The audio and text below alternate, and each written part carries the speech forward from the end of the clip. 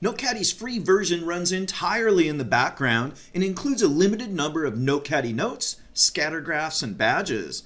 In this video, I'm going to show you how to use the free version of NoteCaddy. Inside of Folder Manager, click Apps, then Enable NoteCaddy if it's not already enabled. Once NoteCaddy is enabled, NoteCaddy will start creating NoteCaddy notes for all players in your database. The time it takes to create NoteCaddy notes depends entirely on your computer's performance and how large your database is. If you don't see any NoteCaddy notes right away, don't worry. Just leave HM3 running on your computer for a few minutes.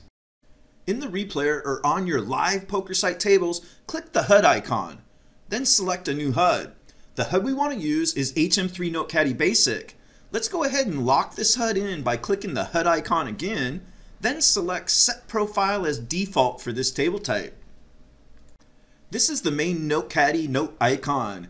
Click it once to bring up all NoteCaddy notes along with Caddy Scatter. These are badges. This player has two badges. One badge notes that they raised more than 30% of their stack, then folded to a re-raise. The other badge indicates fit or fold post-flop, which means they'll continue if they hit the flop and fold if they miss the flop. There are two other ways to view NoteCaddy notes. Click the player's main note icon, and the NoteCaddy notes are broken down by street as noted here with pre-flop and flop. The last way to view NoteCaddy notes is through the main Folder Manager tab pop-up system. Click the player's name in the HUD. NoteCaddy notes are listed at the bottom for each pop-up tab.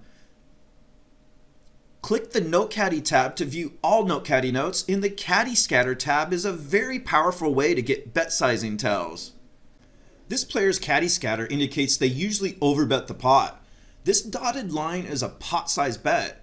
We can also see they usually have a strong hand when betting or raising. Remember, this player has the fit or fold badge too, so we kind of already knew they only continue when they have a strong hand, and when they re-raise, they are ultra strong. Hover your mouse over any dot in Caddy Scatter and a quick hand history will appear. Click a dot and the hands will open in the HM3 replayer for review.